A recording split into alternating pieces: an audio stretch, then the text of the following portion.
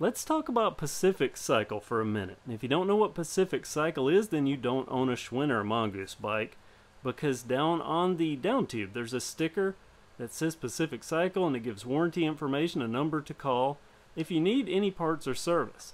And I want to mention there is this perception that if you own a big box bike that you can't get parts, you can't get warranty service for it. If it's a Pacific Cycle brand, again Mongoose and Schwinn being among those, then you really don't have anything to worry about. They have a lifetime warranty on their frames, and they're really good about backing up what they sell, so much so that the local bike shop has even bragged that Pacific Cycle they can get parts from easier than they can some of the top tier brands. Anytime anyone brings in a bike, they just call them, give the serial number, and they get the parts pretty quick.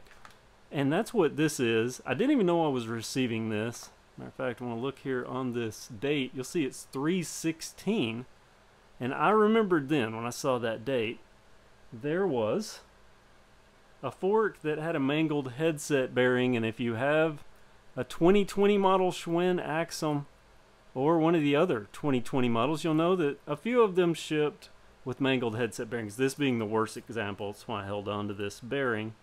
This a fork from an Axum. It looks like they have resolved that issue, because not only have I not had it on my last few Schwinn bikes, even these new Mongoose bikes, this is a fork off either the new Ardor or the new Ledge. See this bearing in perfect shape.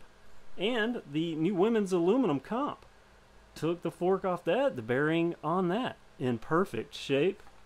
Here is one of the bearings I'm talking about, and that's why it took so long to get this, because this is an oddball bearing. I've only found one of these in the wild, and it was from the United Kingdom, and it was over $50.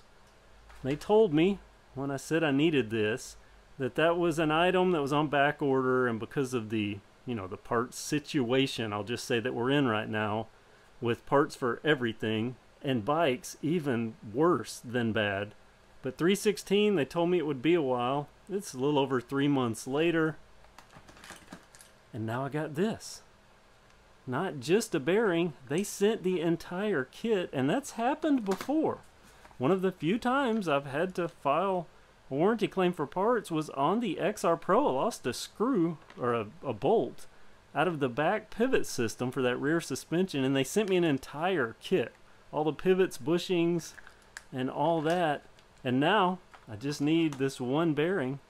They send me the entire headset kit. And this has got it all. The lower headset cup with a new bearing in there. Look at this. I got one of those crown races.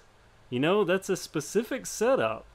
The straight steerer adapted for this tapered big opening for a 1.5 fork. I have one of those now. So, there we go. And even the seal for it.